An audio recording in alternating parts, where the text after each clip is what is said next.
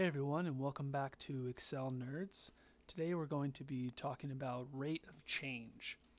So when you're analyzing any type of data, it's often useful to study its patterns over time. So how much did one piece of data change from one year to the next, or 1 month to the next, and so on. In this case, we have visits to a website, year over year, 2018 to 2019. It's not a lot of visitors, but we want to see what the change is year over year. So we're going to take the new value minus the old value to see the difference, and as the denominator we're going to use the old value.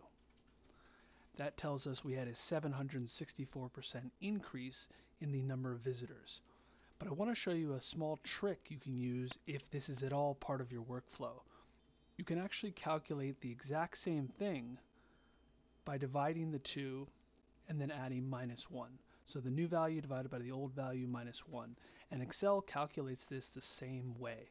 It may seem like a small thing, but the more you can use keyboard shortcuts and these kind of tips, the more time you're going to save putting together your workbooks.